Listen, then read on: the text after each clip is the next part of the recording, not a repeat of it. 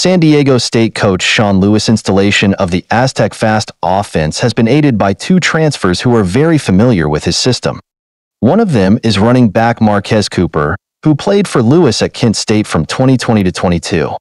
The other is tight end Michael Harrison, a graduate transfer from Colorado who blossomed last season with Lewis as his offensive coordinator.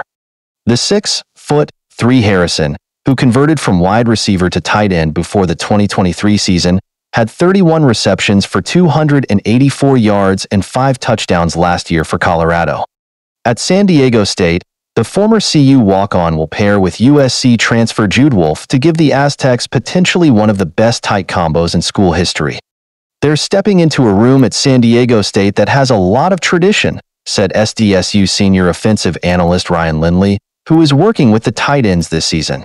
Lindley mentioned recent tight end standouts like Gavin Escobar, Daniel Brunskill, David Wells, Kahale Warring, and Daniel Bellinger before reaching back to the 1980s and Rob Avalt. All of them went on to play in the NFL. "I try to remind them weekly in camp that this is a position group that's had a lot of tradition and a lot of success here," Lindley said.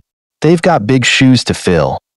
Lewis said Wolfe and Harrison give us some real position versatility. Mikey's familiarity with the system, his background, more of a wide receiver and his feel in space, and then Jude, a little more mass. They have a thirst for the game. Both Jude and Mikey, they're competent across the board in all the skills they need to have. Those kinds of tight ends can be cross-trained, almost like transformers, where one play they're inline tight ends, another play one's in line and one's detached. It just causes stress for the play call on the other side. Wolfe enrolled at the start of the year and acclimated himself during spring football. Harrison arrived just 2 months ago, but already is making an impact. Here are 5 questions with Harrison. What was it about Sean Lewis that made you want to follow him here? Harrison: "I think he understands my skill set. With our games last year, he did a good job play calling to my strengths in certain situations. That's something I valued. We had a good relationship on and off the field. That was important going into my last year of eligibility, really, wanting to stay in the same offense for more than 1 year. Over 4 years at Colorado, I would say I was never in the same offense for more than 1 year. Having a coach that, obviously, believed in me and was play calling to my strengths, that's something as a player that you want to stay in for more than 1 year in a row. Harrison: "It's a good battle right now. Obviously, it's hard to pinpoint who's on top right now. There's definitely a good battle between the 3 of those guys. They all throw a good ball. I have no complaints with who is throwing me the ball. There's certain times, even in one-on-ones, I don't know who's throwing me the ball. There's consistency with who's back there. That's what you want at this point in camp. I'm confident we're going to get the best guy out there. There's a big opportunity for that this year.